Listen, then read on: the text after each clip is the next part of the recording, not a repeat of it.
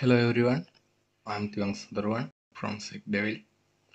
So today I'm going to show you how to uh, add a domain to hosting, I mean cPanel. So let's see how to do that. If you uh, don't subscribe yet, you can subscribe my YouTube channel and watch our other tutorials. So let's start. Okay, I have a Namecheap account, so I'm logging to my Namecheap account.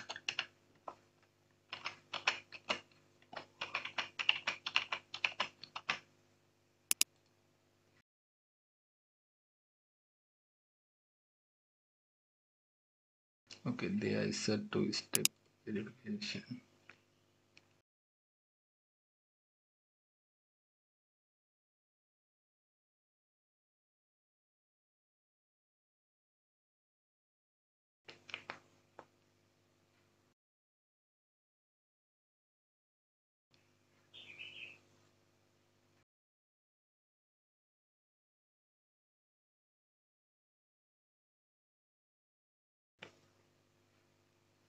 Okay, here it is.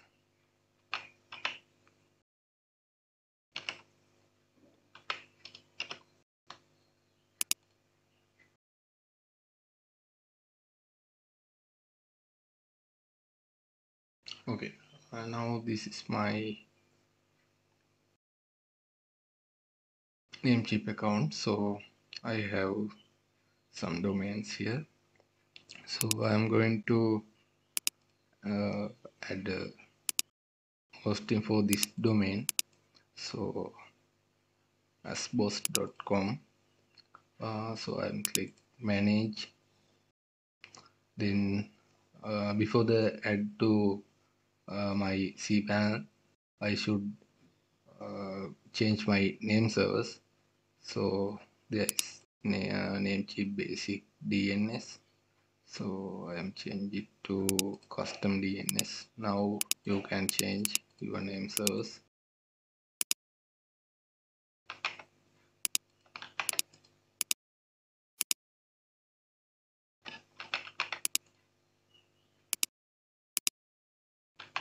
Okay, that's some my name servers. There are two.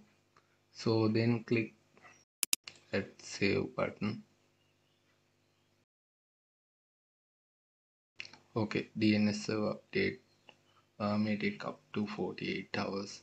It means 2 days take to update. Okay, now I have a cPanel. I'm going to log in here.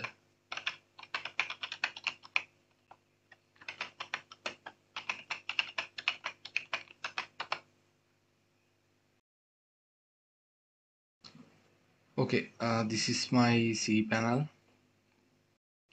So now I'm going to add a new domain to here. So there is some features here. Now I want to add the domain. There is other features in here. I will explain that's in next tutorial. Okay, now there is a add-on domain in the domain section. So I click add-on domains. Then I add my domain to here.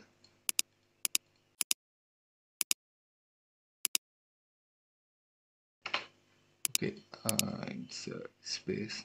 So then I click here. You can see subdomain because I have a root domain. So they automatically create a subdomain as my root domain. Then click add domain.